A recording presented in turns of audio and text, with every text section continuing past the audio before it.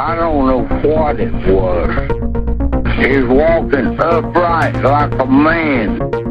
Sightings in and around Vermont. Bigfoot sightings across New England have been reported. Red glowing eyes, about 7 feet tall. Red eyes, big old fangs, claws coming out through 3 inches long, just sharp as they can be. There has been another UFO sighting flying over the Royal Botanic Gardens. There are 500 UFO sightings in the world every month. The truth is out there. We're back! Woo! After it's been a hiatus. Cause I'm a fucking nerd. Yeah, are you gonna tell him what happened? Yes. So, the week that we were supposed to record, I started feeling sick on Thursday. Like, my face was tingling and, like, whatever, and I found some, like, swollen lymph nodes. I'm like, I don't know what I got, but whatever. I'll get some coffee and some yogurt, and I'll just deal with it. The universal medicine.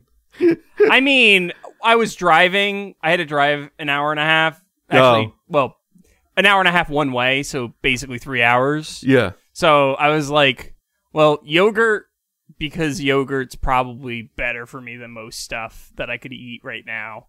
And coffee, because I need the caffeine. So the base of the food pyramid, some would say. Yes. For people who have, like, crippling insomnia and problems with sleeping, it is the basis of the food pyramid. That and peanut butter and jelly sandwiches, because they're easy to make, they're cheap, and that's about it. That's about it, honestly. Can I buy you an Instapot? Can I buy you an Instapot? I have an air fryer. I have stuff. Okay. It's just peanut butter and jelly's cheap, and, like, I'm living on less than minimum wage right now, so there's life is hard for a PhD researcher. Have you? And this is I find these actually good. I'll call them white trash Swiss rolls, and that's when you put you really flatten out that white bread, and then you spread the peanut butter and jelly on it, and then you roll it into a roll, and then you slice it up. It's phenomenal. If you haven't done had that, I recommend it. I highly recommend it. It's delicious. God. Oh boy, I actually made stew the other weekend. Ooh. And then that basically was all I ate this week. Fair. So, you know what the secret to a good stew? Oh wait, was it a beef based or was it a chicken based? It was beef based. It was beef based. The secret to a cubed stew beef that comes out pretty decent: throw in some tomato sauce of any kind. Of literally tomato paste, ragu to spaghetti sauce. Just throw that in there. Oh yeah, 100%. I was like putting everything together. And I'm like, I think I'm missing something. And then, like, I was looking through my cabinet and I saw a thing of tomato paste, and I was like, perfect. Duh. There you go. And I just dumped it in. Like, it adds that umami. I don't know if that's what umami is, but it definitely it is. So tomatoes, corn, mushrooms, fish skin all contain naturally MSG, monosodium glutamate. They're all natural sources of it. So it literally does add umami to those things. Or, like, I just have a bag of MSG on the kitchen counter to sprinkle on things. Sacrilege.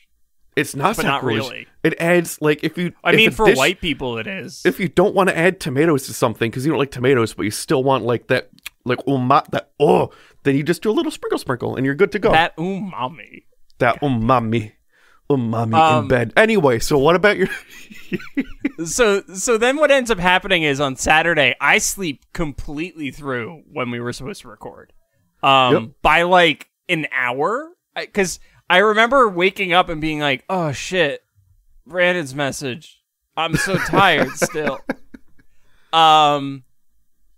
And I was like, "It's been so long. Brandon probably has stuff that he's doing now because he's an adult with a child. I'll just put it off to another day." And then the next day, I was even worse. And then the next day, I was like, I haven't heard from John, and I'm on Twitter, and I just see you tweeting about hospitals. And I don't think that progressed well. Yeah, so what ends up happening is during the week we were planning on recording, right? Mm-hmm. And so I went to the doctor on Tuesday because like whatever it wasn't going away. And clearly I had something wrong with me, right? I didn't know what the fuck it was. I actually thought it was a kidney stone in the moment. Turns out I'm wrong. I remember you telling me that. But there are other stones involved in this story. Don't worry. It's not over. Nice. It's not a over. Roger? A Roger? There's a Robert later, but that we'll get into that. Robert Stone. Okay. Yeah, it's a Robert Stone. So then I go to the doctor, and they get me in. They set me up with an ultrasound and some blood work. I get the blood work done. I get the ultrasound done. Ultrasound shows my kidneys are clear. Blood work shows that my liver levels are higher than the levels of somebody who is currently experiencing liver failure. You're Billy Rubens? Like, I was in the, like, I think it's, what is it, LTC or something like that? Yeah. Or LCT or LST, whatever. Whatever the L thing is that's in your blood work, it was, like, in the 500s. It's supposed to be in, like, the 10s. So they were saying, I'm hearing you're superior. You have more of the thing. Yes, but usually that means that you have liver failure. Or something, or like psoriasis, or like a chronic liver disease of some kind. Yeah, the good ones. So I wake up at 9 a.m. on Friday, and I have a phone call from my doctor's office, and they're like, yeah, your liver levels were pretty high. You need to go to the ER. And I'm like, okay. So I roll out of bed. I take my shower. Because, like, keep in mind, I'm just tired, right? Yeah. I'm not, like, I don't have fevers. I'm not coughing. I'm not sneezing. I'm just fucking tired. Mm-hmm. So I go to the ER, and I'm like, okay, this is going to be quick. Because, like, what they wanted to do was a CAT scan and blood work, right? The CAT scan was there because they wanted to check my liver, obviously. Because, like, something might have been wrong with my liver, like, very wrong. Yeah. And the blood work was, of course, just to reinforce certain things, maybe test for certain whatever. And the only reason I'm going to the ER is because the amount of time it would take to, like, get a CAT scan scheduled, I could have been dead by the time that was done. You have those get scheduled out a few weeks. Yes. Yeah. So I go to the ER. I check in. There's like a fuck ton of people in there. All right. I'm like, why the fuck? It's a Friday morning. Why the fuck is there like 30 people in the ER waiting room? Right. Because like it's a Friday morning. Right. Mm-hmm. And like in the past, I've been to ERs and like at night, it's usually more. But, like, if I've ever walked into an ER in the morning, it's usually been pretty light, right? Because usually everyone's in a room or what have you, and, like, the people who need to be where they are where they are. So I'm like, this is fucking weird, but whatever. So I sign up, and then I just start noticing that people go into the triage room and leave the triage room, and then go into the triage room and leave the triage room, and then go into the triage room and leave the triage room. And I'm like, what the fuck is happening? Because usually you go to triage once and then your process as like, you know, your triage like says, right? Yeah, you're in there. Because that's like how emergency rooms work. You assign people who are in more danger to be seen sooner, people in less danger, seen later, right? Personally, I have no problems. I'm not, like, complaining or anything at this point. There's nothing wrong, because it's like, yeah, I get it. Like, I mean, I seem like I'm fine externally, whatever. So they take blood work, take vitals, yada, yada, yada.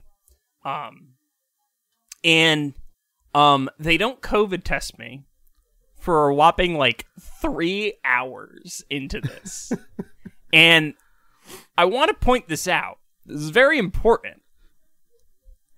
Because that means that they weren't COVID testing all of those people. So there's a fuck ton of people in this waiting room who were just there who haven't been COVID tested. The famously spacious emergency waiting room. Yes. And we're keep in mind, we're in fucking New York, where the new Omicron subvariant has just recently started becoming more common. It's having a party. Like, so I'm just, and like, it's in, like, whatchamacallit, like Western New York, Central New York, areas like that, which, for those of you who don't know, we're not quite Central New York, but a lot of people in our area go to Central New York pretty fucking regularly. It's here. There's a couple people where I work. Yeah. They had it. Yeah. Everyone was required to be vaccinated. They got breakthroughs with it. Yeah. Oh no, I know. Yeah. I know. So I end up getting my CAT scan at like 1:00. And keep in mind, I walked into the building at 9:30. Right. So I get my CAT scan. I get my ultrasound. Whatever. Contrast fluid's weird. It makes your body burn. It's very strange. Oh, iodine. Yeah, the iodine makes your body burn. It's pretty wild. You're like, why is my blood hot? Well, the weirdest thing is like how quickly it spreads through your body. Yeah. Like, it kind of makes you realize how fast blood is moving through your body, and you're just kind of like, huh. Okay. So I got that done, and I'm like, okay, good. So, like, now I'm basically good, right? Because, like, the whole reason I came here was for blood work and for an ultrasound, right? Or not an ultrasound, a CAT scan. So, like, clearly they're going to be done soon, right? Yeah. Because, you know, the things are done. All the diagnostic tests that I needed were done. So, like, you checked your quest list, all the boxes are ticked. You're good to go. And so not only that, but the hospital has like a health portal, right? Yeah. And I was looking at the health portal, and the radiologist already like responded to things, and they're like, gallbladder has gallstones, it's enlarged, looks like it's like whatever, like Kohler, whatever, blah blah blah. So basically, the thing was the radiologist said like, hey, it looks like this dude's just got like gallstones that are causing bile backup, which is causing his liver to be weird. Which is like, okay, fine. I thought that was it, right? And I was like, okay, I can just go then, because like, you know, my liver. You're not good to go until the lady asks you to sign a receipt. No, I know. So I'm like, okay, like it's pretty clear. Also, my spleen was enlarged, which was weird. Yeah. So I proceed to then sit there for another 7 hours until I'm eventually let into a waiting room, into like a room to be seen. And, you know, I'm sitting there, and then they fucking move me from one room to another. But what they do is they move the bed, right? Yeah. And when they move the bed, I'm like, I can walk. Like, you don't need to push me in the bed. And I felt they have to make you do it in the bed. Yeah. Yeah. So I'm like, okay, this is weird. So then they park me in a room that's like directly across from a nurse's station, and I just see a bunch of nurses just like fucking chilling there. And I'm like, you motherfuckers. And I got like kind of mad because, you know, I've been sitting there for 10 hours and like I just want to leave. Yeah. Because like I usually pick up Christina on Fridays. So like I'm like, it's already past the time that I would normally pick her up. Yeah. At this point you're like, I'm so late. I just want to leave. I want to leave. I want to get my girlfriend, and I want to just like sleep. Yeah. Right? Like I want to take a shower, get all this bullshit off of me, and then go to sleep. Yeah. So, attending... You don't want to Netflix and chill, you want a Hulu and panic nap. Pretty much. That's my life. Yeah.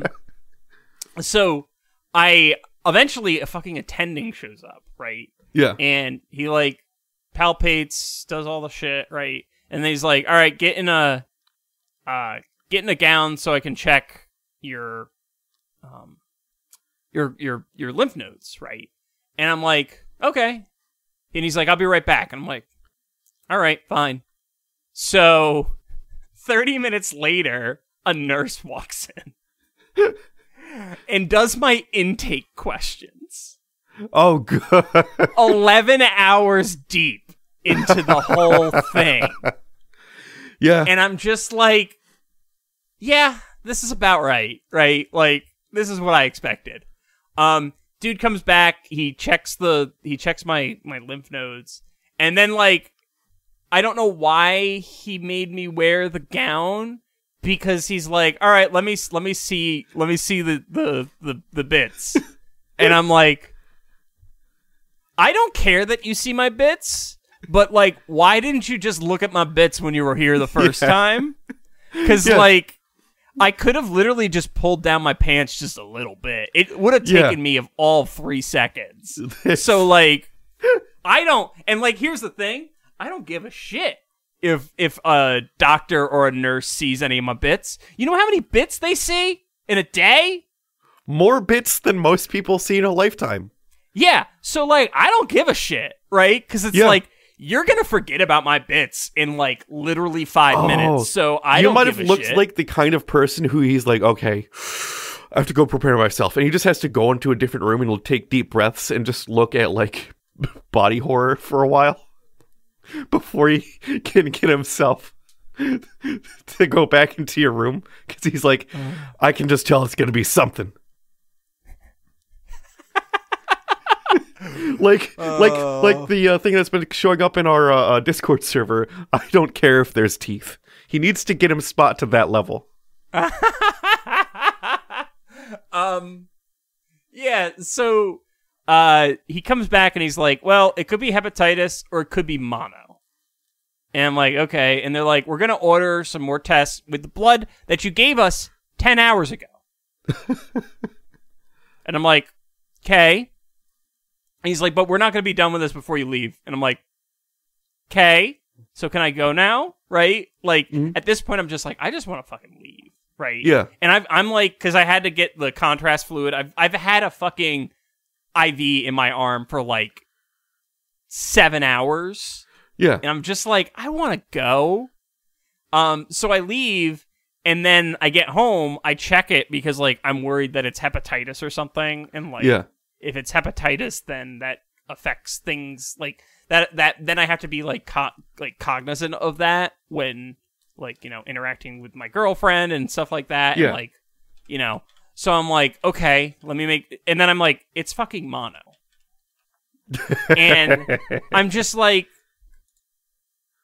so I just wasted like 12 hours because I was a fucking nerd in high school and college.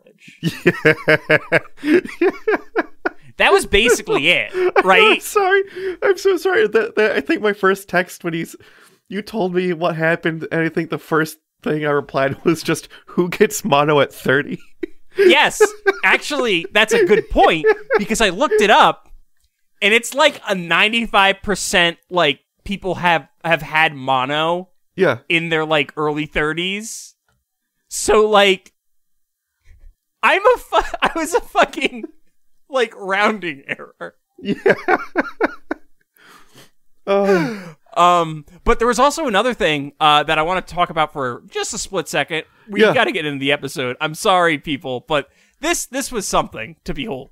So at about like hour 7, a dude walks in, and he's walking in with his wife.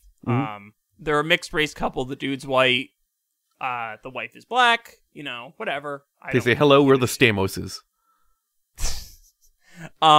Dude looks like, his head kind of looks like a penis. He's got one of those heads. You know the ones? You know He's bald? Yeah. Oh, I know what you're talking about. The back of the head. Aggressively. But yeah. So, he walks in and he's talking about, like, you don't have to wear a mask at Walmart, but you got to wear a mask in the emergency room? What's the point in that? And I'm like, oh, no.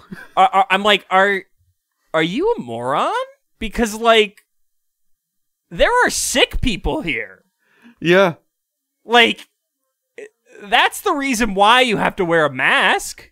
Yeah. Like, if anything, if it was the opposite, I'd be more concerned, and I'd say that. Yeah. But like, you're doing it the wrong way. Like, the joke is the wrong way. You realize this, right?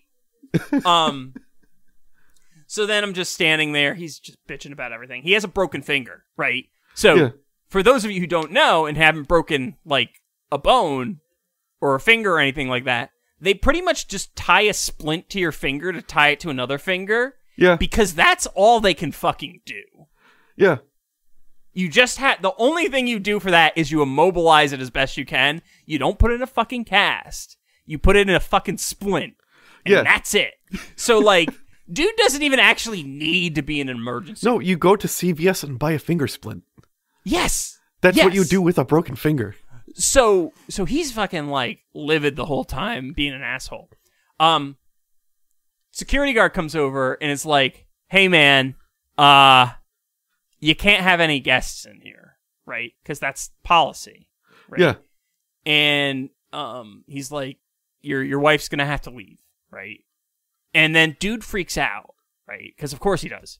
And he's like, well, what about all the other couples that are here? And I look around the room, and there's two couples where one person is, like, basically an invalid, right? Yeah. Like, functionally an invalid. There's a woman who clearly has cancer, and her husband's there. And then there's a child with a parent and, like, either the parent's friend, a sibling, or something like that. And I'm just like, are you what? Why are you have a broken finger, dude. These people need, like the children need a support structure, right? The fucking people who are invalid, they need someone there. Yeah. And that woman has cancer. Like clearly has cancer. What are you doing, right? Yeah. So he pitches a bitch, you know. And then I'm just sitting there, and he gets on the phone with his wife at a certain point.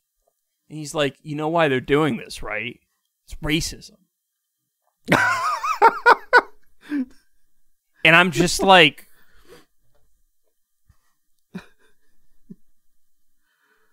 really? And, like, don't get me wrong. Like, racism is a problem. It exists. Yeah. It exists. For multiracial Actually, couples, it exists. More so in the medical field. Like, the entire OB-GYN field wouldn't exist if it was done against unconsenting. You know, like, it's built upon that as its structure. Yes. Like, it's so inseparable from the healthcare field. So it's like, yeah, okay, that's fine. In this particular case, no, dude. No. Like, yeah, you're the only mixed race couple here, but, like, also, you're the only person who just has a fucking broken finger, you fucking idiot. Yeah. So I'm just like, I turn around at this point. I'm like, really? And he didn't hear me, right? And then he complains to a nurse, and the nurse he's like complaining to the nurse, and he's like, who decided that my wife couldn't be in here with me? Who decided? And the nurse is like, it's hospital policy. And he's like, well, what about all these other people? And she's like, it's extenuating circumstances. Well, who decided that? It's just extenuating circumstances. Did the rent-a-cop decide it? And he's like being a complete piece of shit. Yeah. And I'm I turn around, I'm like, dude, this is stressful enough. I'm at hour 7 or 8 at this point. So, like, I'm done. And I'm just like, fuck you, dude. And, like, at this point, that dude took my mood and dropped it to, like, a 0 for the rest of the day.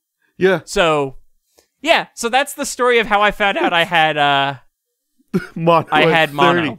Yeah, so I'm going to be super short with this. So, a couple points. My wife and I were at the ER, a different one, yesterday. The number of people I saw walk into the back to sit in a wheelchair, I find hilarious. Because they do have to, like, it's required. Like, you have to be pushed around in a wheelchair. But the number of people I saw just walk to it, fucking hilarious. The other part, So our daughter was sick. She's fine. She doesn't have any. She got swabs and all that. She's good. She doesn't have mono. No, she doesn't have check mono. for that. Yeah, but my boyfriend and I, so we're a big straight couple, and we're in the back there, and then the one of the administrators comes out, and there were seats when we showed up, and it started filling up when we got admitted, and he basically just like went around, and their policy was like anyone that's not accompanying a minor has to get out. So they had a list of like patients who were like, oh, this is no, nothing bad happened. I'm just saying that's a thing in every hospital. Like they had a list of like, this person's waiting to be admitted. This is their spouse. Get their spouse. Like they were just kicking everyone out because they needed room. Like that's just a thing. And then like we were allowed to stay because we were accompanying a minor. And there's only one other couple that was allowed to stay because they were accompanying their they had a nonverbal child who needed help. It is literally the most normal thing in the world. Yeah. Yeah, there's like, all right, we're running out of room. Anybody who who isn't a minor and isn't being treated has to get out. Like, I mean, that was even a thing before COVID. Yeah, yeah. So that guy's just a pansy. Yeah. Anywho, so sorry for giving you that one Bigfoot dude from from Podbean is gonna be real pissed at us for this episode. Oh yeah, that one guy. That one guy who complained about it. It's like, I'm never going to forget that. It's like, if you don't want to listen to us talk about our lives, you're listening to the wrong podcast. Yeah. Plus, we get it all out in the first part. Just skip. Yeah. We do. We try at least. Yeah. Anywho. So this is Cryptpedia. I'm John. I'm Brandon. I'm not even going to bother saying all the things because we're so fucking ridiculously behind right now.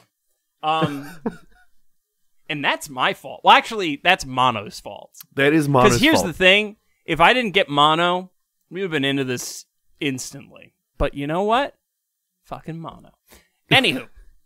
So, I wanted to kind of continue back on the trend that I was doing, where I was, like, talking about, internet, like, stuff and, ghosts and shit like that. Because, like, I like it. I like urban legends. I like all that stuff.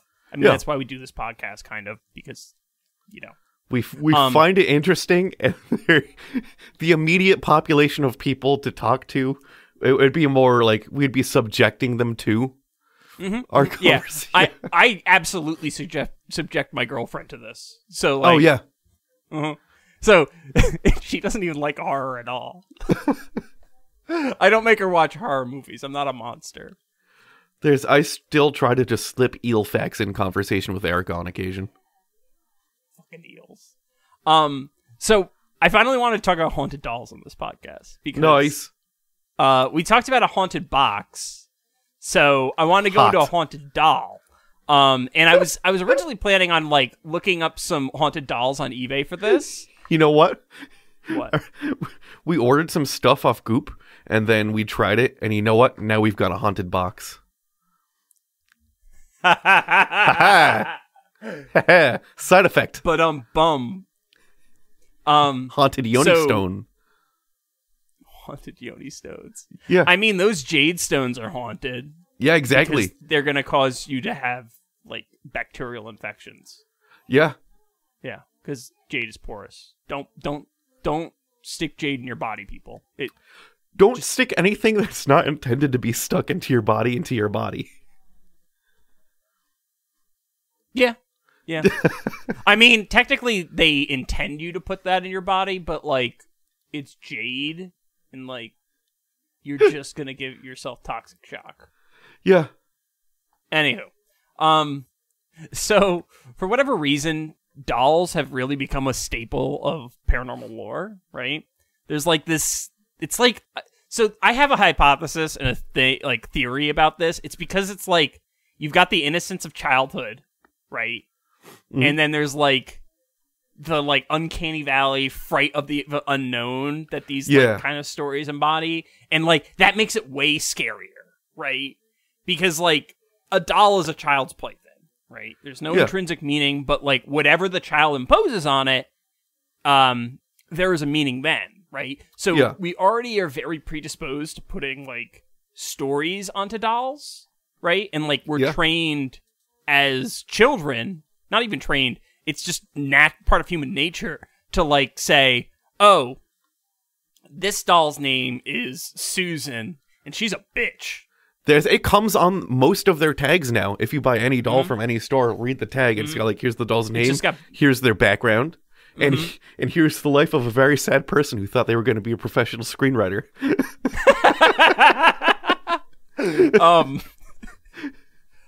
But still, like, honestly, I think haunted dolls are like on that list of like things that freak people out the most. Like, I mean, you walk into a porcelain doll room, like most people are going to be like, this is fucking creepy, dude. Right? Oh yeah. Right? Like, I don't know of anyone who wouldn't be like, this is weird.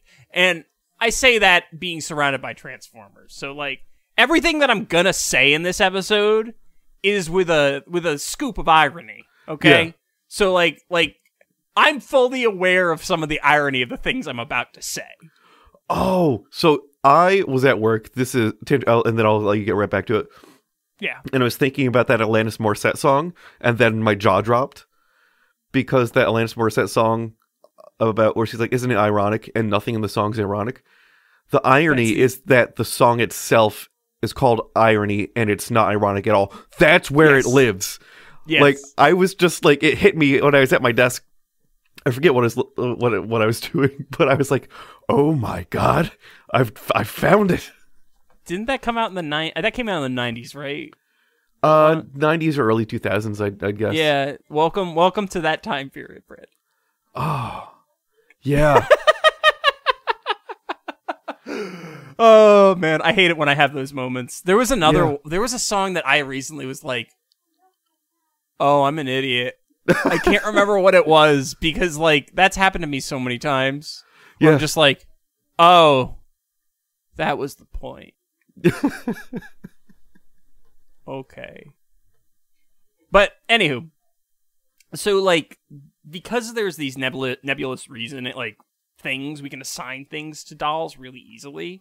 And like also there's like this like emotional link that we have to dolls and action figures and toys and you know all instruments of play. There's like there's an emotional link there, and like as humans we're like predisposed to be into emotion because it's what's kept us alive as a species. So but like if you think of it, Brandon, when you think of a haunted doll, what is the first thing that like pops into your head? Honestly, the one that is the topic of today's episode. Really? Yeah. That's the first one? That's the first one. I always think of a Raggedy Ann doll. Not really. I'm always thinking of a porcelain doll. Mainly because I hate porcelain dolls. I think they're the creepiest fucking thing. They're terrifying. I inherited a lot of Hummels. And the first thing I did was get them the fuck out of my house. They're cursed. They're all cursed. Mm-hmm. I was given a Hummel, and I think it lives in my attic. Yeah, oh. With all the other haunted stuff. And Danny DeVito, of course. Of course. So, but like, effectively what ends up happening is you have like this sense of other, right, from these dolls. Yeah. But at the same time, they're not. It's confusing. But we then like kind of carry all of these memories into the future, and then we have stuff like Chucky, Annabelle, Slappy from Goosebumps, and Billy from Saw, and like all the other ones that have entered the public consciousness. And is Billy the Saw doll? That's the name of the Saw doll. I was looking it up. Did they ever say that in any of the movies? Apparently? ? Its name is Billy. Or is that the only? My guess is that's one of the characters whose names you only know if you read the credits. Probably. But yeah, apparently it's called Billy.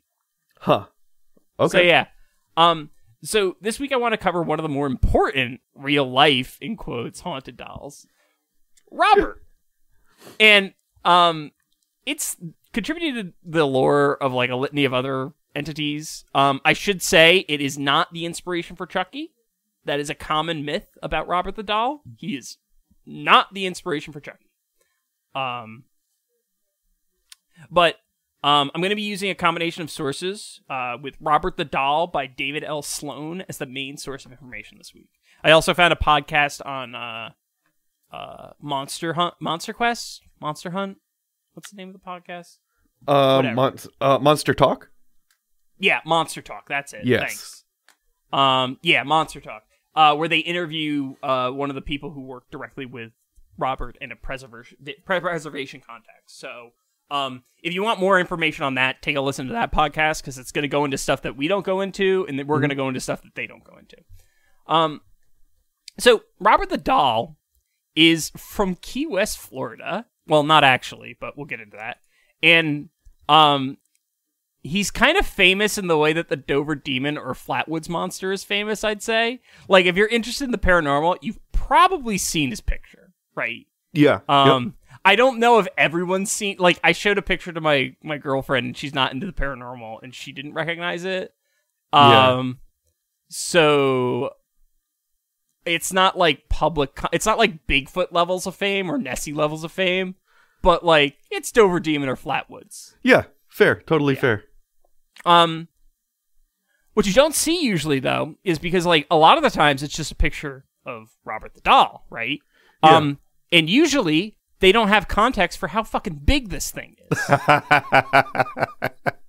It is 40 inches tall and weighs 6 fucking pounds. Yeah.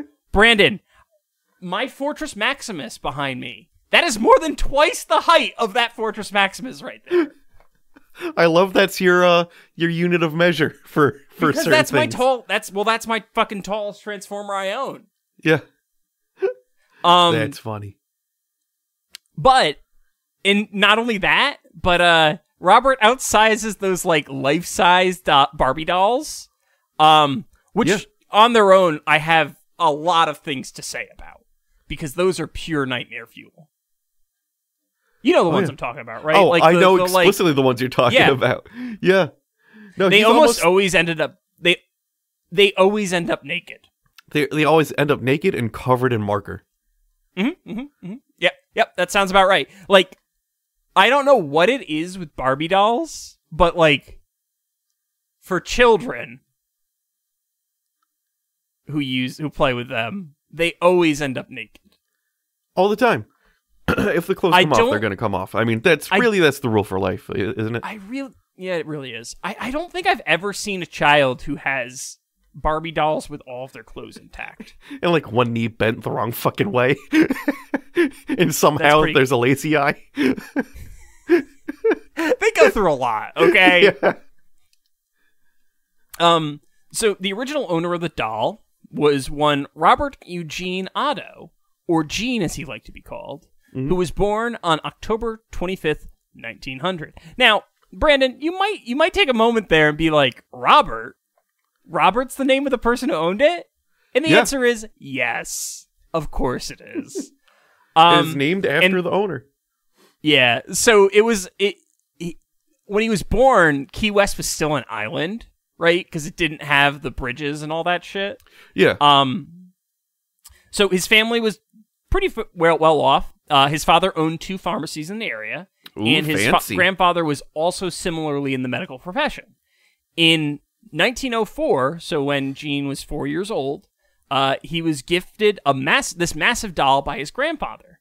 The doll itself was handmade in 1904 by the Steiff Company in Germany, and we know this for a fact because of the researchers who work directly with Robert the Doll. They've like followed leads. They found out that it's a Steiff factory doll, whatever. And this is like totally undisputed. There are literally records of the doll's creation. And they've been verified by the... Yeah. So like we know exactly where this doll comes from, which is important because there's a lot of rumors about how the doll like came into existence. Yeah. And a lot of them are bullshit and kind of racist. Because of course. Because of course. So despite a clear paper trail to Robert's origin, legends abound, as I said before. Some claim he was gifted to Gene by a loving in-home servant, while others believe it to be a vengeful gift from an angry servant who cursed it with voodoo. So there's the racism a little bit, Second page, not Not a record by any means, which is No. horrifying to me. I just want to point that out. Like, I thought about it, and I'm like, we've definitely hit racism way sooner in an episode, and like, this is like the 4th paragraph. Let's hit it on the intro next time. We'll probably do it. Don't worry, we'll get it. We'll hit it. I mean, you just scratch the surface, and there's probably some racism. Yeah. But both of them are patently untrue and unbelievable, right? Because Robert's 40 inches tall. Yeah, just shy of 3.5 feet. What servant is going to be able to afford a doll that fucking huge? You know, I didn't think about that. That's very true. like a servant in 1904, right? Yeah. Like, they're not making it. First of all, they're not going to make a doll that is that big. If they're going to make a kid a doll, it's going to be way fucking smaller. You know what? Maybe that servant is so good at carnival games, it's ridiculous. Like, that's their grift. But even then, like, a carnival game is not going to give out a fucking handmade 40-inch doll. Nah, that's not going to fucking happen. Also, you can read the boxes in the back of the booth, and you can just order, like, a pallet of the carnival toys for, like, less than the cost of actually winning them. Yeah. Those big ones are, like, $250 a piece. Like, they're so cheap. Well, because they're pieces of shit. Yeah. If you've ever won one and you've held it, it's like, so bad. This is foam core. Yeah. Practically. Like, this is just foam. Yeah. Somebody, like, had a mold where they cut the foam and then they put, like, fabric over it, and that's it. It's probably the foam that, like, at the end of the day at a mattress factory, all the trimmings on the floor, they get a push broom and just stuff into the bear shapes. Honestly, that's probably better than a lot of them. That's giving that credit, because, like, that would at least be somewhat fluffy. Yeah. Like, I had a husky that was, like, it crunched every time I touched it. They're made from the empty cocaine bags at the My Pillow factory. That's more believable. Yeah. But to get a sense of doll technology at the time, because, you know, I collect toys, so toy technology is important to me. Yeah. The teddy bear was, like, basically a new creation at this time. Ironically, also released by the Steiff Company in 1902. Oh, interesting. Yeah. So the nearly 3-foot, 6-pound handmade doll would absolutely have outstripped the budgets of, like, anybody but, like, wealthy grandparents. Yeah. Pretty much. Right? Someone owns a monocle. Not only that, it's coming from Germany. Oh, right? Yeah. So, like, and I don't know if I talk about this later, but it was basically a display model for, like, a store to advertise the smaller versions of those dolls. Oh, okay. Yeah. So, like, they would have, like, a window display with the larger dolls, and you could then go in and buy the smaller ones. Interesting. Yeah. So, honestly, because of the fact it's so old, it's basically the stereotype for the beginnings of a doll story. Yeah. Right? Robert himself was further described as having been stuffed with straw, covered in felt, and dressed in a sailor suit. Interestingly, the second point, entirely incorrect. Robert was stuffed instead with a material known as wood wool or Excelsior stuffing. Excelsior. Which I literally never knew this, but it's like water resistant as opposed to straw, which is hay based. And if you've ever been near straw, you know that fucking shit is not water resistant. Oh yeah. And if you've been on a farm, if you've been on a farm for like literally 5 minutes, you'll know that straw is not water resistant. If anything, it is water absorbent. Hydroscopic even. Yes. So, additionally, Robert's iconic sailor suit was something that Jean gave him later in life. Weird. And so his original outfit was actually like a carnival circus theme thing, like Jester Harlequin style. So, like, he had like colorful clothes originally, which honestly, I wouldn't take him as seriously as a freaky thing if he had like jester clothes. Or maybe I would. I'm not sure. Did he buy could like go a one of two ways. children's outfit and put it on Robert? Like It's that's actually weird. That's kind of weird. It's weirder than that. Oh, We'll get to no. it, but Okay. it's actually weirder than that. Like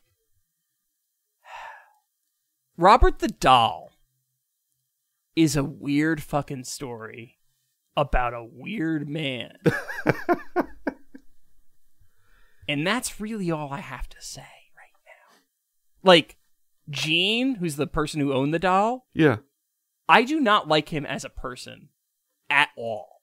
Like, if I met him in real life, he's dead now. So, like, whatever. Is he if I ever weirder met than him, Albert Ostman? yeah, actually. Oh. Like, Albert Ostman was just a dude who went on hikes and, like, he made up a story about Bigfoots. He wasn't, like, that weird. Yeah. Like, he was an outdoorsy type. He wasn't, like... He was weird to... He was, like, something we couldn't understand. Yeah. But, like, Gene is weird in a way that's, like, directly harmful to other people. Oh, okay. Yeah. So these are, like, literally all of the known... These are the facts, right? Everything that I just said is things that we know about the doll. But there are additional legends about the doll's provenance. So, if the legend's to be believed, Gene and Robert were constant companions, inseparable from one another. Weird. Supposedly, yes. But, well, I mean, he's a kid, right? Oh, and, like, true. Like, as a kid, that's fine. And, like, also keep in mind at this point, dolls... Oh, they're not, new. like, they're newer... Well, they're not new, but, like, they're not gendered yet. Because, like, marketing hasn't come into play yet. Like, advertising campaigns and shit. So, like, having a doll is not, like... It's not unusual for a boy child to have a doll. Right? Yeah. Not that it's unusual now. It's just there's, like, additional social didn't back then weren't the child clothing wasn't really gendered? Like no, it wasn't. Like Pink boys was would wear perfectly dresses. normal. Like that was just a thing. Yeah. Basically, capitalism hadn't kicked in full effect yet. Yeah. So, I mean, it was there, but, like, it wasn't, like, in world-ending overdrive yet. Yeah. Like it is now. So, supposedly, if the legends to be believed, Gene's parents would hear two voices from the playroom, only to find Robert and Gene sitting in the room playing. Most iconically, people would say that when scolded for something, Gene would utter the common refrain, "I didn't do it, Robert did it." To the point that some people even believe that in blaming Robert so much, Gene manifested the supernatural occurrences that would occur in the future somehow. He summoned a demon by diverting blame. More like he like blamed the doll so much the doll got pissed, basically. So Gene goes to school September of 1921 at the University of Virginia for 2.5 years, then the Academy of Fine Arts in Chicago for 3, followed by another 2.5-year stint at the Art Students League of New York, and then he finally makes his way to Paris, where he meets his future wife, Annette Parker. So he goes around. He's an artist, right? Yeah. And here's a picture of Gene Otto for the people who are Hodag or higher, right? Yeah. Cool stance, bro. Yeah, and that's one of his paintings, which I talk about this more later. I am not a fan of his art style. It's passionless. It's soulless. It's still life. But it's like, there's like no soul to it. Like there's nothing, it tells me nothing about him other than the fact that he's like milk toast. Right? Yeah. Right? Yeah. That's like all, like, it's not even like if you look at the actual picture, like actual painting, like the brushstroke isn't even that like interesting. Like, if he was Andy Warhol, it would just be a jar of mayo. Pretty much, yeah. At least the tomato soup has umami. Yeah. So in general, Gene was fairly successful with his art style. His art was successful right? Like, it was a commercial success. You know, the most commercially successful musicians and artists who you've never heard of are the ones who, like, painted the paintings that made it into the design catalog of, like, the Hampton Inn, where it's going to be in, you know, thousands of rooms just because they're buying in bulk. And the same goes for, like, hold music. If you want to be fucking rich, get into, like, hold music. Like, break into that market. Because if you can get it, like, into a big company's catalog of things that are approved, you're just going to be everywhere. Well, that's the thing, right? So, like, he's milquetoast. He's uninspired, right? He's just kind of like... His work is in so many dentist offices. It's kind of like that a little bit. Yeah. Right? Like, it's not that interesting, right? Like, okay. I'm not knocking doing uninteresting work, right? Yeah. Because you got to pay the bills, right? The problem is Otto's personality. And we'll get into it in a second. But he acted like he was the greatest artist ever. And that's the problem. I've worked with those guys who, like, they do their job okay, but then they think they're, like, the dog's balls. Like, they think they're the shit. I work with a few of those. The problem is, like, he's acting like he's Picasso or, like, somebody who's, like, actually doing, like really meaningful artwork or, like, artwork that, like, says something. But, like, when I look at his artwork, it doesn't say anything to me, right? No. It doesn't speak to me in any way. So, he was generally, however, regarded as an eccentric. His paintings look like he painted them while eating plain toast. Yes. With, like, barely toasted, too. Yeah. Like, he just put some Wonder Bread in the toaster for, like, 3 seconds and popped it out. He's like, well, that's too much toast. Yeah. Like, he just needs it to go stale faster. Yeah. So this eccentricity was highlighted by his return to Key West in 1945 when Gene's mother, Minnie Otto, was ill. After his mother's death that September, Gene resumed playing with Otto. Keep in mind, Gene is 45 years old. I can't really talk shit, but like, he's also playing with, like, a life-size doll, right? Yeah, but there's a difference. Like, yeah, if I start a conversation with you, I know there's going to be, like, we can go into the nitty-gritty nuances and details and, like, of the things that are on the shelf behind you. He's got just the one. Mm-hmm. Yeah, that's like, not that you need a whole lot of a thing for it to not be weird, but I doubt that if you asked him about a specific part of what would become Robert the Doll, who he'd be like, oh, he'd be able to spin off into, like, different, like, materials or, like, the way different companies manufacture them, like. So yeah, that, and then what I'm about to tell you is actually a bigger problem. Okay. So, like, I'm not knocking people who have, like, one thing that they really like, but the thing that I'm about to say is the real problem with Gene and Robert. So, Gene made Robert a room in his attic. Okay. And the room had furniture that was scaled to Robert. Okay. And Gene also got fresh clothing for him. That's it's so weird. And Brandon, not only that, the sailor outfit that he's wearing, it's kind of universally believed that it was Gene's outfit when he was a child. Oh, this man, there's something broken inside of this man. Oh, there is. Don't worry. You'll know for a fact how broken this man is. I thought this episode was going to be short because, like, the actual story, like, of what Robert the Doll does and what he is, like, honestly, can be written on a note card. Yeah. Gene makes this story a nightmare. Oh, God.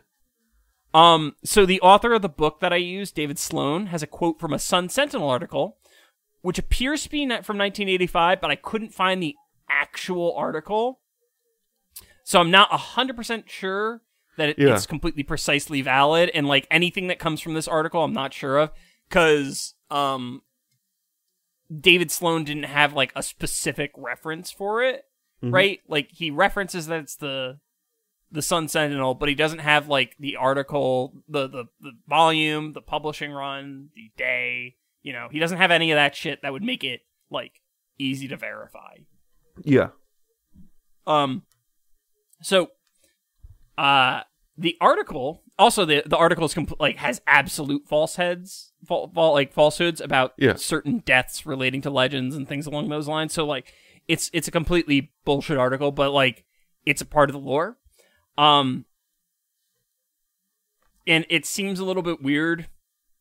Like I still can't completely dunk on Gene because I am currently in a room that has like 700 unique action figures. Yeah, I was going to say throw out a number and I'm sure it's going to be close. So like I can knock on him for the other stuff, but this is like the one thing where it's kind of the pot calling the kettle black. Yeah. Regardless, his wife, Anne, who's a pianist. But again, I don't think you could like bring up another doll to him and he'll be able to say, oh, that's just like a color variant of this, or they're using remolded parts from this other. He's obsessed with his doll. Like, yeah, to an unhealthy degree, which we'll find out. Like unhealthier than dressing it in his childhood outfits. Literally every time I say like something, it's like, don't worry, Gene's gonna get worse. Oh, Gene. He basically escalates to getting worse until his death. Oh, good. Which is a lot. Like, a lot. So, Anne placed her career on the back burner because Gene wanted to go back to his childhood home, right? And, like, for those of you who don't know, Key West, not really a great place for a pianist. No. Like a concert pianist, it's not a good place. Yeah, pianos famously love humidity. Gene had Robert as a constant companion as a 45-year-old man. Who he would have him accompany him when he was painting in the turret room of his home, which is called the Artist House. And I'm 95% sure Gene's the one who came up with that. Yeah. So according to rumor, Robert would move window to window, which was a legend that was propagated by the children of the town, as is tradition, right? We had that with Kuchisaka Onna as well. Yeah.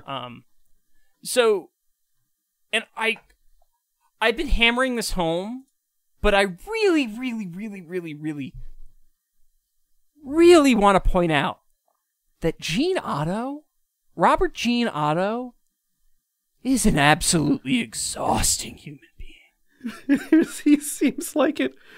Oh. Like, I was reading this and I got tired and I felt terrible for Anne. Yeah. So, by most accounts, he was an accomplished artist. He was fairly renowned in Key West. And his artwork largely appeared to be inspired by the region. So, like, if you're from Key West, you recognize it. If you're from anywhere else, it's kind of like, why are you painting a bunch of white people homes? Yeah. Why is there a house with a column and an iguana? Pretty much. Yeah. So he was a centerpiece, though, of Key West society, which as I mentioned before, I'm pretty sure that's probably like almost as white as you can get without going to Connecticut. You're on an island in Florida. Like that's, yeah. Yeah, like you're pushing Connecticut levels at that point. Right? Like, it's close. It's close. I don't know which one's worse, but yeah. He was active in the community, and he supported the Key West Women's Club and Garden Clubs. Now, I want to say that supporting these things does not make you a... So, supporting a women's club... I feel like it was for creepy reasons. It does not make you a feminist. I don't think it was for creepy reasons. I think it was more an ego thing. Because, like, I'm not going to lie. I don't think Gene Otto really had... There was nothing in his story to suggest that he, like, was really a sexual being. Except for all that cum on that sailor suit. Yeah, that might be the difference. But, like, we're going to get into it. So, his home was a sort of gallery for his artwork, of course. Unsold art was found in the home, in addition to expensive furniture and curios that he had gathered from his time in Europe with Anne. Gene operated under the belief that his home would one day be a museum of his life's work. Oh. Hence the artist house. He's really, really full of himself. And insufferably, Gene had a standing request of his wife to cast his hands in wax upon his death to make the centerpiece of the museum the artist's hands. Gene didn't have any friends who are like brutally honest growing up. No, he didn't have friends, actually, I don't think. Brandon, I wish I had even like a modicum of that level of confidence. Like, Jesus Christ. Like, I don't want to be that confident, but like, I wish I was like even remotely close to that confident. Yeah, like, if fart particles from Gene like wafted into your nostrils, like you would become like oh god, what's it called? Those guys that like read books to like get girls like a pickup artist. Like Gene was so full of himself that shit particles entering your nostrils would turn you into a pickup artist. Pretty much. So Brandon, want to make things even worse? Oh, please. So you know how I told you how he was like the centerpiece of Key West society? Yeah. He'd entertain guests frequently in his home. However, he didn't like alcohol. Now, yeah, you know me. I'm not a big guy on alcohol, right? Yeah, I don't make a deal of it though. I don't make a deal. It's like I don't drink, but like if you want to drink, fine. Just drink in moderation, right? Yeah, like we've played plenty of games of like D&D or board games where like it's just a normal game and like maybe I'd have a beer, maybe someone else would, but like no one's and it's not nobody's like making a deal out of it. No one makes a deal out of it because we're not like, it's just hey John, here, why don't you? And you're not like, hey guys, like it's just like a thing. It's just people coexisting, having fun. Yeah. So, I don't make a deal of it. Gene, he made a fucking deal of it. Oh. Right? So, like, he banned hard liquor from parties in his home, and he policed his wife's consumption of alcohol. Like, apparently he let wine go at the parties, but, like, that was it. Nothing harder than wine. Does that stem from, like, a childhood thing with, like, his parents? I don't know. I think he was just an asshole. I mean, I can buy it. Like, I really think he was just an asshole and, like, full of himself, and, like, he didn't like alcohol, so, like... That's not too hard a dot to connect. Yeah. But Brandon, Anne, she had a bottle of, and I quote, special water.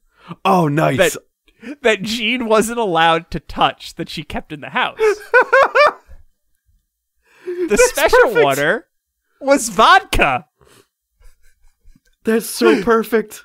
And she filled it at her neighbor's home, and she drank while Gene slept. That's so good. And for those of you who don't know, secret drinking, hallmark of a healthy relationship. Like, absolutely. All of the healthiest relationships have one person drinking alcohol while the other person's sleeping. Yeah. Mm-hmm. It's just facts. I mean, sometimes that also just means, like, you take turns with baby duty. You're like, all right. That too. Let's get my glass of wine and one episode of Moon Knight in. Fair. That's a different case. We're talking about two totally different types. Yeah. We're talking about a healthy interaction between spouses and partners versus a deeply unhealthy and problematic interaction between being spouses. Aided by the neighbors. It's not even a secret. I mean, for Gene, it's a secret, but like other people are helping her. Oh, but I also wow. want to point out, this is how, like, self-interested Gene is. Right? Like, he's so self-absorbed that he's not, like, he believes that this is special water. And, like, doesn't believe that it's fucking vodka. Like, that's how, like, insufferably self-absorbed this man is. He's like, right? of course it's special water. Why would I have any reason to believe it's anything different? Yes. So, like, and I don't always like knocking on people that I don't know, right? But, like, in Gene's case, I feel like I'm allowed to because this dude is fucking insufferable. Yo, he's a lot. So, like, and not only that, but, like, what he does when he dies is even worse. He's the very appropriate title for that section, by the way, so far, because just Gene Otto, an exhausting man. Like, that. That's honestly the whole episode's name, basically. Because like, Brandon, we've barely talked about Robert the Doll. Which speaks to how boring Robert the Doll himself is. And how awful Gene is. So, what I'm basically trying to say is there's some clear problems in this marriage. Yeah. As noted before, Anne had postponed her career for the development of genes. Very, very good thing. Very good and healthy. Super healthy. Rumors abound of physical abuse by Gene. And in these rumors, it is said that Gene would repeat the refrain from his childhood, "I didn't do it, Robert did." Physical abuse is unsubstantiated, but he absolutely mentally abused this woman. Like, yeah. And Brandon, we haven't even gotten to it yet. We haven't even gotten to the parts that I'm saying are, like, clear cases of mental abuse. The bad parts, yeah. Gene had a bit of an ego. Shocking, I know. And he would force Anne to wait outside of events for 5 minutes before she could enter so he could be the center of attention. Oh, because cool. she pulled attention away from him, not even intentionally. Like, she was just doing her thing, right? Additionally, supposedly Anne was a phenomenal pianist, and he forbade her from actually exercising her skills in public because of jealousy over them, right? Like, he wouldn't let her play piano at church. She was not allowed to, like, be the church pianist. She wasn't allowed to do anything around piano. He sounds like a toddler. I mean, he kind of explicitly is a toddler. Like, there's a whole bunch of, like, shit we could get into in terms of, like, how he's, like, his projections and, like, the way that he interacts with Robert the Doll is kind of a little, like, it's infantile, right? The way that he does it. Like, there's a lot that could be made about this, because, like, there's one thing, like, I don't think that playing with toys is inherently childish, because I think that play is the way that we as a species learn and process emotions, right? The way that it manifests in every person is very different. And this is like literally what my specialty is. I don't think like, people ever stop playing with toys, just the toys change into, like, lawnmowers sometimes, or grills, or, like, bicycles, or, like, whatever else your thing happens to be. Well, that's the thing, right? Like, play itself is a very nebulous concept because it's so a lot of the times we define it in, like, the types of work that I do as, like, a magic circle, right? Yeah. And the magic circle has a set of rules, right? And when you're inside that magic circle, those rules rule supreme. They're usually, like, social rules, moral rules, norms. Like, they can buck traditional norms and mores. Like, for example, if you're playing Secret Hitler, it's okay to lie. It's expected that you lie. Yeah. Right? In real life, you don't, because that's a douche thing to do. But in, like, a hidden information game, that's the whole point of it. Yeah. But, like, I don't think that Gene engaged in play in a healthy way. No, does not sound like it. But, Brandon, still not even the weirdest fucking shit he did. Because he would take pictures of the layout of his home to instruct Anne how things should be. No. Like a here's how I want it to look when I come back kind of thing? If anything was out of place, he would basically throw a tantrum. This man, he's just a broken man. He's just a broken man. He was an incredibly self-serving human being. And Brandon, it's no surprise, he and Anne, they slept in different rooms. Of course. I really, like, if Anne ever once orgasmed in that relationship as a result of Gene. I'm sure she did plenty of times, but in her other room and not a result of Gene. Yes, yeah, well, that's the specification. Where the secret water lives. Yes, where the secret water lives. I don't think Gene was ever responsible for one of those. Yeah. So Gene thankfully dies in 1974 of Parkinson's. I don't like being happy that someone dies, but I feel like when Gene died, a blight left the world. At least, like, his wife was freed from her prison. Like... You'd think... What? So, he talked to Robert extensively in his final days, right? And Gene was a hateful bastard, so he wrote Anne out of the will. And Brandon, of course he wrote Anne out of the will because Anne's mom wrote him out of her will. Okay, weird. It was to spite Anne. Because her mom spited him. Yeah, that totally makes sense. Mm-hmm.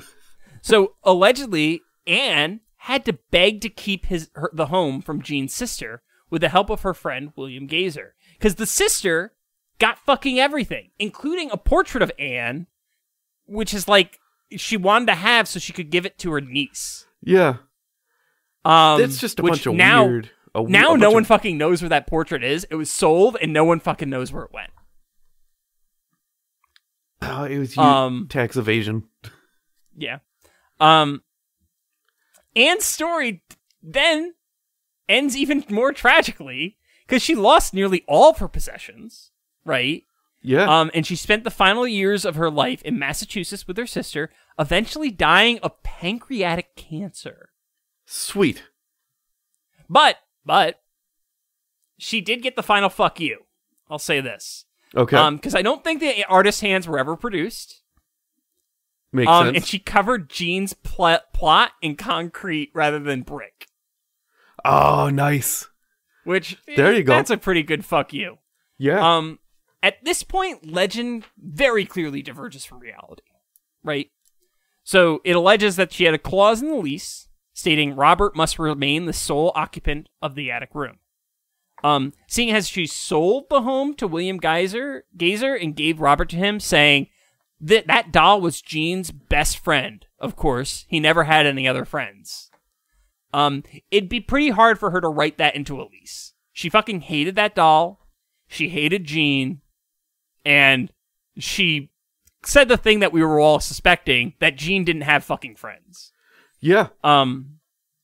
Gazer would then leave Robert in the second floor chest for the next occupant, Myrtle Reuter. And at this point, the story continues, and we get into the actual Robert stuff, right? Yeah. So, just to establish Robert's backstory, he was the doll of a weird, terrible human being. Doll of a weird guy that was originally a display piece for a shop. Mm-hmm. So the story becomes confusing at this point, because in the legend, Anne is supposedly renting the house out, and during this time, Robert's said to be fairly active, right? Two men renting the house said they heard noises coming from the attic, and upon investigating, they would find Robert in different positions and poses, which honestly is fucking hilarious to me. I feel like that's funnier than it is horrifying. I think this has to do with secret water, and Robert also had a strange appendage strapped to his waist. He got turned into a sex doll. Yeah. Further, a plumber was said to have heard laughter from the attic, only to find that the doll moved to a new place in the room. There does, however, appear to be at least one story from this, like, cornucopia of things that is not true, but happened, right? Okay. So Myrtle Reuter says that a man studying to be a lawyer, who was at the home at the time, wrote the following. Or he claimed the following. Or something along these lines. He wrote this fantastic story that the doll was voodoo and locked him in the attic and he caught yellow fever. As in, the doll gave him yellow fever. Oh. Yeah. I don't know. It didn't. The man... yeah, the man believes this happened to him, but, like, Myrtle herself says he was some kind of nut. Yeah, sounds about right. Is pretty funny. Notably, this is the only story that I can find that has the factual input from the actual owner of the home. And even in that case, she doesn't believe the tale. The fact is, the provenance of Robert was Jean to Anne to Geyser to Myrtle to where it lives now, right? So there's more transitions of this doll. It's been held by 5 people, right? Yeah. But there's a fuck ton of stories that say that other people have interactions with the doll. And it largely nullifies most of the stories told between 1974 and 1994 because we know exactly where the doll was, and it was within Myrtle's possession. Yeah. In the most easily disproven story, a family with a 10-year-old girl is said to have moved into the home after Anne's death in 1979. And she moved in, like, I don't know how to, like, it was confusing, right? Yeah. So, like, it didn't make sense. It was illogical that this could have happened, right? Okay. Naturally, the girl played with Robert, only to have it supposedly attempt to smother her as she woke up to it attempting to smother her in the night by sitting on her chest or something along those lines. Okay. In response, her father locked the door in a chest, and of course, he was later killed by carbon monoxide poisoning in the car in front of the home. Oh, good. And of course, there's zero evidence that this happened. Robert left an empty bottle of Jack Daniels on the passenger seat and ran a hose from the exhaust to the window. It was Robert's. Robert did this. And then Robert left a note in the written as if from the first person of the driver. Oh, God. In reality, Myrtle had Robert until 1994. For years, she would dress him in pajamas during Christmas to act as a decoration. Less creepy. I dig it. Maybe more creepy. I don't know. In 1980, she sold the home, taking Robert with her. Allegedly, after this move, she began to encounter the supernatural Robert, culminating in her donating the doll to Fort East Martello Museum, where he resides to this day. Okay. Also, there's some stuff about, like, she died after that or something along those lines. Yeah. It's fucking... There's like, this whole thing, like, around that, and I kind of cut it out because it's probably apocrypha and it's probably fake, because a lot of shit about this story is fake. Because internet does its thing. Yeah. So while I've alluded to the supernatural properties of Robert, I haven't directly addressed to them. In short, it's a stereotypical haunted doll. Like, if a haunted doll does it, Robert probably does it too. He's been alleged to move while no one is watching and cause general mischief. In one instance, after being restored, he was said to have left his locked case and dirtied his feet. Allegedly, what this a rebel. propensity for... Yeah, I know. Allegedly, this propensity for motion is what resulted in her donating the doll, an act implied to have resulted in her death 3 months after donating it. I can't speak. And I couldn't confirm that because, of course, no one checked the newspapers from the time, and I don't have access to the newspapers to find her fucking obituary. For a time, Robert was only visible by appointment only. However, a volume of requests fueled by a local ghost tour interest. Oh, okay. Which, incidentally, I believe was the tour that the author David Sloan is responsible for. Oh. So he runs a ghost tour, and I think he's responsible for Robert the Doll leaving, like, you have to see him, whatever. Yeah. As a result, the doll was placed on permanent display. Cool. In adding the doll to the permanent display, it resulted in an additional element compounding the legend. Apparently, if you take a picture of Robert the Doll without asking for permission, or misbehave in his presence, you'll be cursed with bad luck by the doll.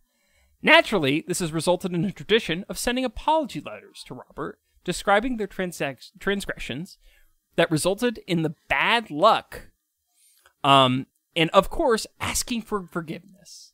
Great. My favorite of which I found in the main source, and I've reproduced here. Brandon, you can read it if you want, because it's pretty fucking great. Yeah, so it says, Dear Robert, on August 5th of 2011, me and my wife went to go see you. I was warned not to take your picture. I thought it was all mumbo-jumbo, so I took your picture without asking permission. The next day, I went snorkeling and got stung 3 times by Portuguese man-o-war. There were about 50 of them in the water, and I was the only one who got stung. The next day was my birthday. I had a few drinks. I came several hours later in an emergency room, getting my arm stitched, handcuffed to a hospital bed while I had been completely blacked out. Apparently, in my blackout, I had wandered away from my hotel over to another hotel and broke a window with my elbow. When the cops showed up, I ran. It took them quite a while to catch me. When I was finally apprehended, I was apparently speaking in a Caribbean accent. I don't remember any of this. This is all based on what the police report and what I was told by the deputies. Oh, I now have to come back for a court date. I was charged with criminal mischief. I was arrested on my birthday, on my honeymoon. Oh. On our way back home, our flights were delayed several times. It just felt like you played a huge prank on me for taking your picture without permission. That's a doozy of a letter. Yeah, it really is. Dude just great. Got like, I love the fact that the dude got blackout drunk and blamed a doll. Yeah. The Caribbean accent part is probably the fucking funniest thing. That's a wild ride. Oh, that letter's a wild ride. How did that happen? Oh. Anywho, so beyond facetious allegations of voodoo and the personality of Gene being literally so shitty it made a cursed doll, there's little consensus on as to his origin, like for his supernatural properties. Yeah. David Sloan offers 3 theories, with one of them actually being reasonable. Huh. All right. So first, there's the belief that Robert contains the spirit of the deceased child of the Otto family. That's what I've heard of Robert, is that he's like possessed by the spirit of a dead child. Was the servant of the Otto family. Yeah. And whether this is by accident or force binding through voodoo, the child's spirit has become bound to the doll. In the second story, Gene projected literally so much energy onto the doll that he created a supernatural entity. The most likely excuse, and one that I firmly ascribe to, is it's people looking for patterns. People hear the doll's curse, which feeds them to be afraid of the curse extending to them. Rinse, wash, repeat until you have a self-sustaining juggernaut of confirmation bias. And I actually want to take a second to mention, I realized after while I was driving away from the hospital that this was the episode that I had planned. Oh! And I was like, it's the curse. If I was a superstitious person, I'd be like, curse. This is the curse. Except the problem is, I wrote this article while I had mono because I hadn't encountered anyone since the Sunday before, and I wrote it on Tuesday. So unless Robert is a time-traveling mono giver, which he may be. He may be. We don't know. It's literally just coincidence. Also, if you want to feel even sadder, because this whole story is just terrible, right? George W. Bush sent Robert a 101 birthday wish in 2005. You know, the thing they do for people who actually make it to 100? Yeah. Yeah, I hate it here too. And I looked it up. 44 people died on the day that this was sent. In wars that he started, by the way. Great. Mm-hmm, mm-hmm. So he took time out of his day to send a letter to a doll that was 101 years old, while people were dying in the Middle East, you know, because directly because of his actions. Yeah, directly, yeah. Yeah. Also, probably more than that, if you extend direct cause to people starving because of sanctions. Yeah. Oh no, there's a lot. Yeah. I'm just talking about like the noteworthy attacks that I could find from 3 seconds of Googling. That's like the bare minimum. Yeah. like that is, I can directly tie those to it. Yeah. So, God. Fuck Robert. I want to know who wrote that letter to Robert, because I need to find this person's, I need to know more about this person's daily life. You know that they're a complete and utter piece of, trash, right? They're a trash human being. Oh, yeah. I mean, they went to Key West for their honeymoon. That's for sure, but, I want to know what episode of Cops I can find this person on. I just want to put a face to the name. Oh, they're definitely on Cops. They are probably the whitest trash you've ever seen. Well, they're either the whitest trash you've ever seen or the whitest douche bro you've ever seen. Yeah, I love the Caribbean accent, the waking up naked, the I went snorkeling and got stung by man o' war. There were 50 of them. They probably don't go in the water. Yeah, I don't go into ocean water if I see a single jellyfish, much less Portuguese man-o'-wars. Yeah. Oh, my favorite colony of things. Can a Portuguese man-o'-war kill you? I think it can hurt. I don't think so, but I think it sucks a lot.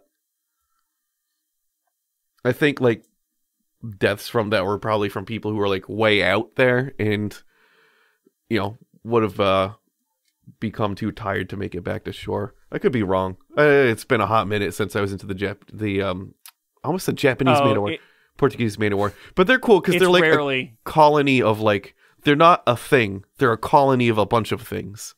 Well, I think all jellyfish are a colony, aren't they? I don't know. I thought they were because they're not now I'm gonna look that up. What's the word for the things that are actually a bunch of things? Colony? There's a specific word for... What's it called? It's a colonial organism made up of zooids. So let's look up colonial Siphonophores. Siphonophores are that. Oh, jellyfish are a single organism. And then man-o'-wars are, I guess, cynodopores. Yeah, I just remember thinking that was sick, totally awesome. They're not a thing, they're a bunch of things, but they look like they're just a single thing. Like a bunch of monkeys holding onto each other's tails. Yeah, or like a rat king. Oh, I got Magic the Gathering token. The episode's done. So, I love that's a thing that we do. Yeah. So I got a bunch of Magic the Gathering tokens for my birthday from Christina. And, yeah, I saw some of those. Yeah, I got one of them was pack rats, and it's a bunch of rats in a little a little trunk. It's cute. I had another two, but I'm keeping them under wraps because whenever I play Commander again, I want them. I gotcha. Yeah, they're it's for my rat. It's for my Marinar deck that I have. So you've fallen for my trap card. God damn it! It's funny because it's a different card game. I'm never gonna play Yu-Gi-Oh in person again. No. You know what the worst part is? Yu-Gi-Oh is not a terrible game, but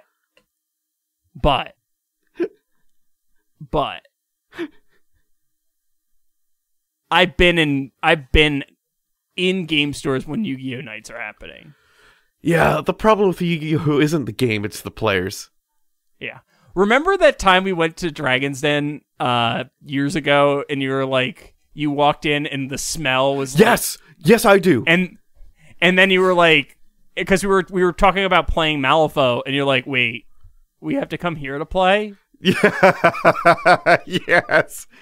Yeah, because you know what it smelled exactly like is if you remember like the boys' locker room, but before the gym teacher gives everyone the talk about everyone has to wear deodorant now.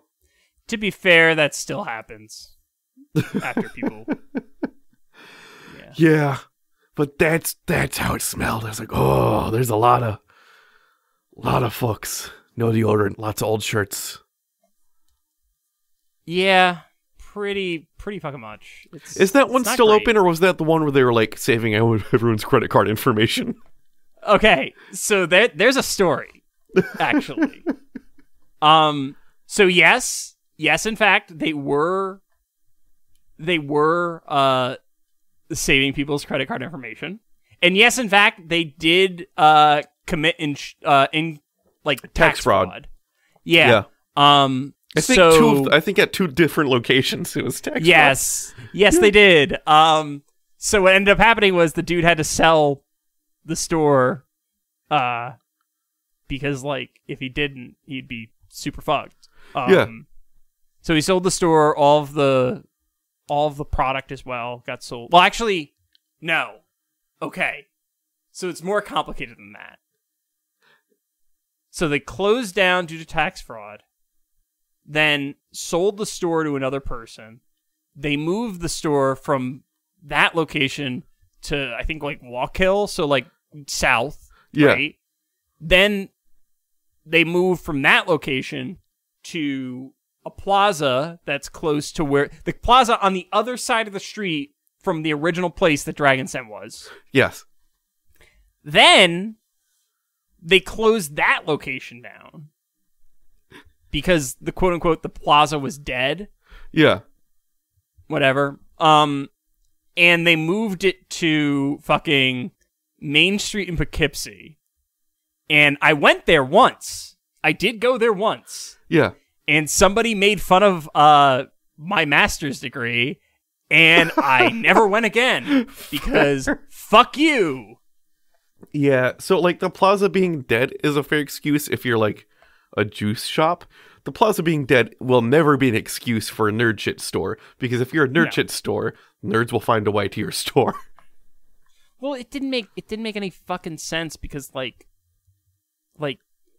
there was a fucking Mexican restaurant right next to it. There was a couple of restaurants on the like thing. There was a fucking Price Chopper. There was Dollar Tree. So like there's shit that people can go to get like various things and like stay there longer. Yeah, like so like I'm being located next to a Mexican restaurant during like an F&M. Great. Yeah, I like, don't great. And like I mean, you'd have to get in your car, but across the road there's like a fuck ton of restaurants. Yeah.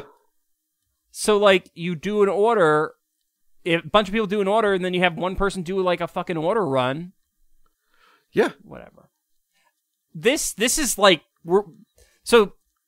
this is literally the exact hyper local shit that we do. So, you know.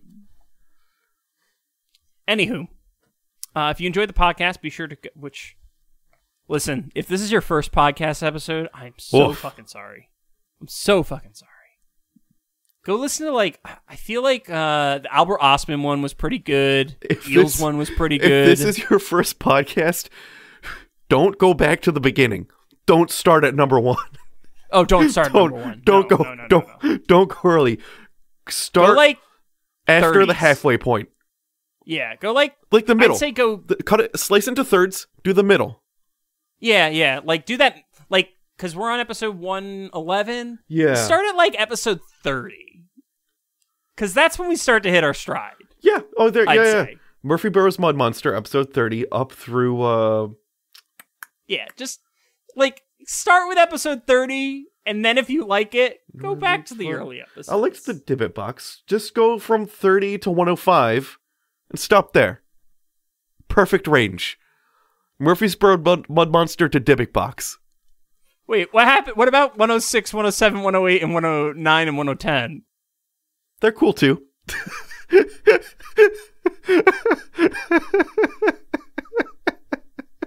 Brandon, this is not how we advertise our show. I just thought it would be funny to, like, chop off all of the current ones.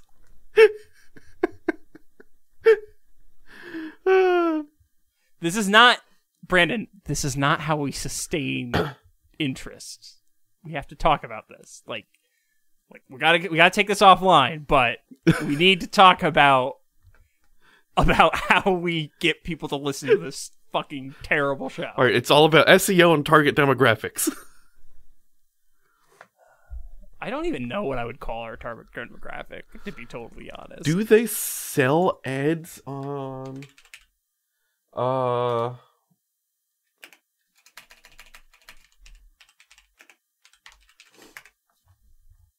No, it's I a don't know where the .org. joke is going.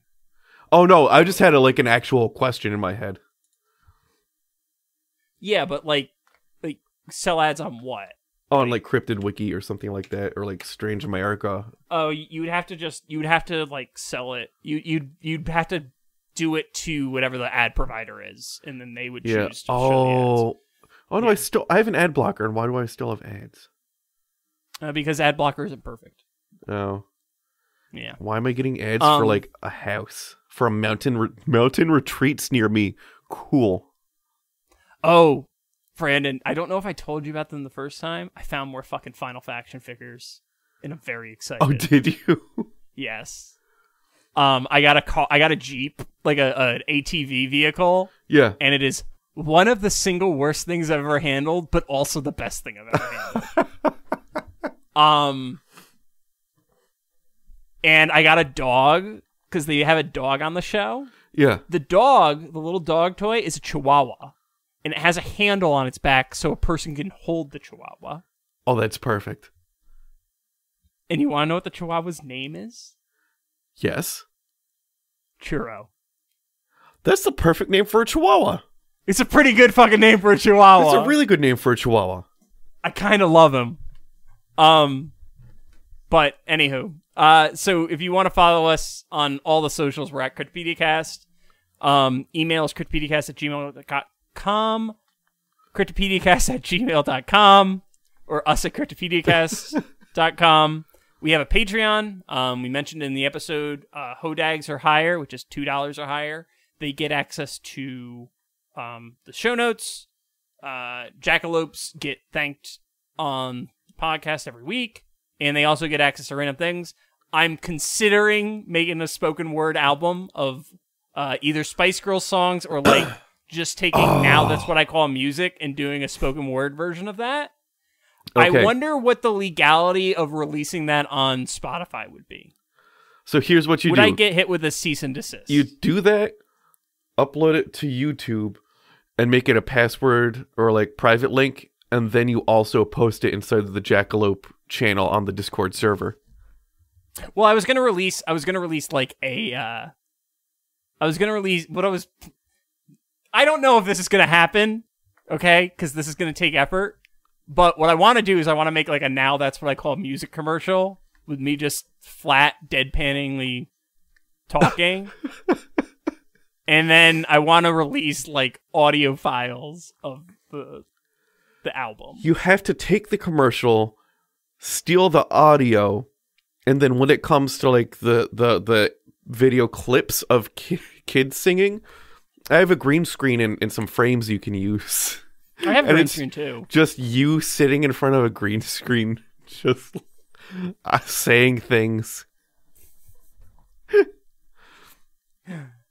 I'm working on it. I need to think about it. I need to pick some songs, but I got the idea when you said like I should do a whole album of or like a whole thing of Spice Girls things. I was like, that would probably be some pretty it's just funny you content. in front of a computer with an angry cat. You're just like, if you want to be my lover, you've got to get with my friends. Love. I don't remember the rest, but like, just, you have to do that or do a high effort. Either works. I might do two versions. One of them with no backing track, and one of them with me scatting the music. And a third one that's you with headphones on, or IEMs with sound canceling headphones over them, and you're singing your heart out, but you're only recording your voice, not the music. Because that's always fun when you hear those clips of like live performances, but they isolate the vocal track from like the singer because they're just singing over like a dub. Yeah. Oh, that'd be great. That would basically be my voice. Anyways, Brandon, do you want to thank our jackalopes? We have a new one this week. Sure, we will. Well, we had a new one 2 weeks ago, but then I got sick. But then you got sick. Then I got high, but different. But then I got sick. But then I got mono. But then I got mono. Don't share bongs. I can play that on guitar. Thank you to Clay Sinclair, Marty Von Party, Bird Schneider, Young Flat Earth Creationist Consortium, exactly like science, but only better, Matthew Smith, Bushcraft Kelso, and the new Will Smith. And wait. Or is that the not of the new? Longer, he is the new one, but it looks like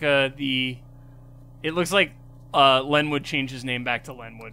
Oh, sorry. Let's redo that. Thank you to Clay Sinclair, Marty Von Party, Bert Schneider, Lenwood, Matthew Smith, Bushcraft Kelso, and Will Smith.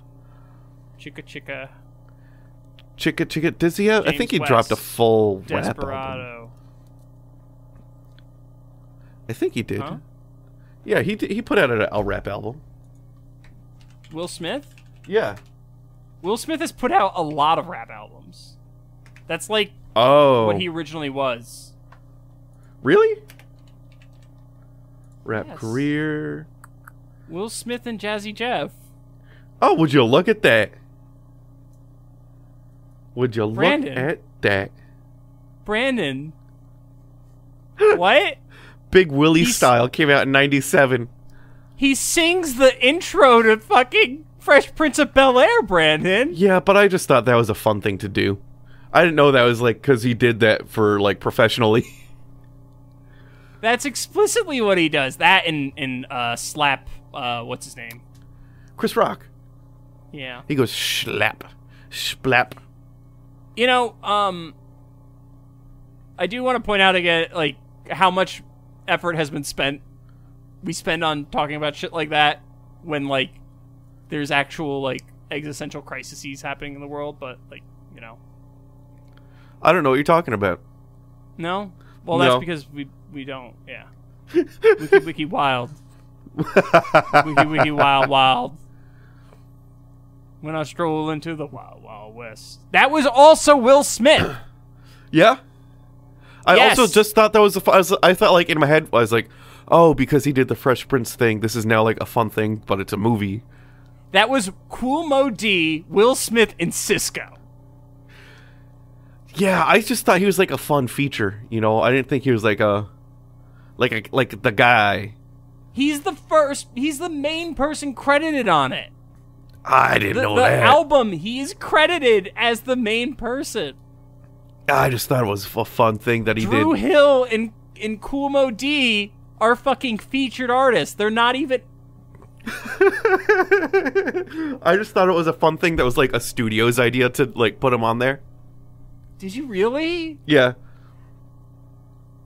I didn't know he did it like for real. Brandon.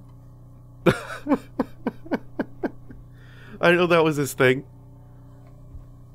Okay. We have a Facebook group.